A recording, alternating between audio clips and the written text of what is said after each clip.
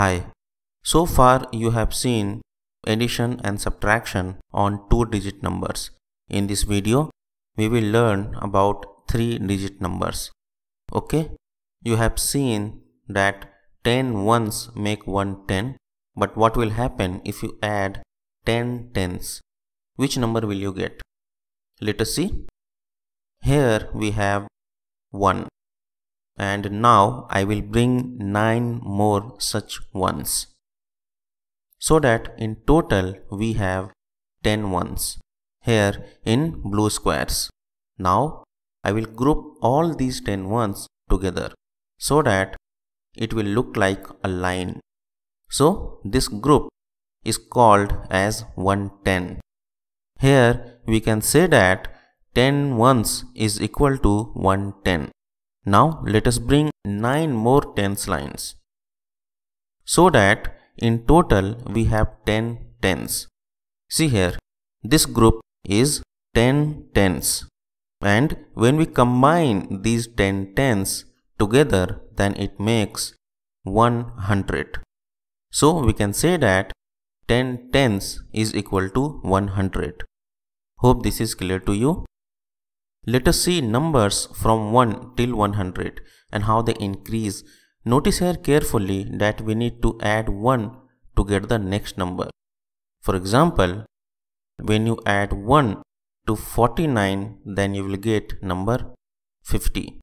Okay, we stopped at 99 here. Here also we need to add 1 to get the number after 99. So the number we get after 99 is 100.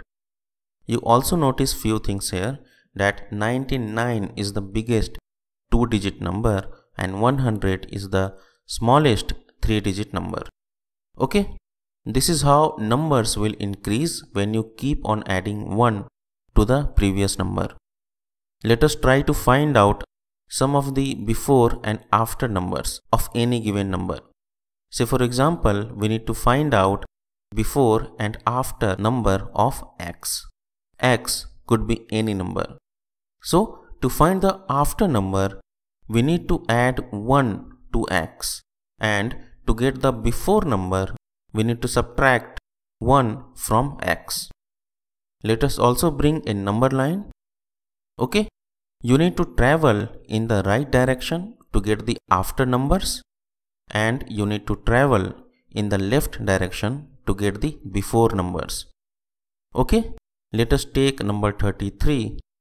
To get the number after 33, add 1 to it.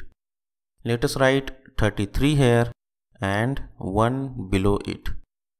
I will put a plus sign to indicate that we are adding these two numbers.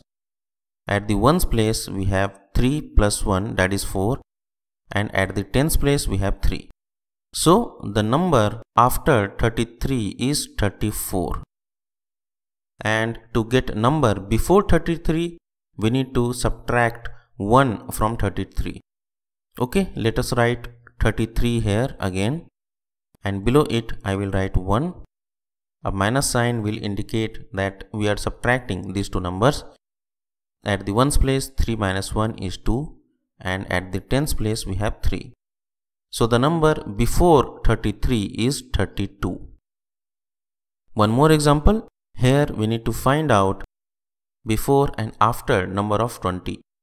To get after number, we need to add 1 to 20, and to get before number, we need to subtract 1 from 20.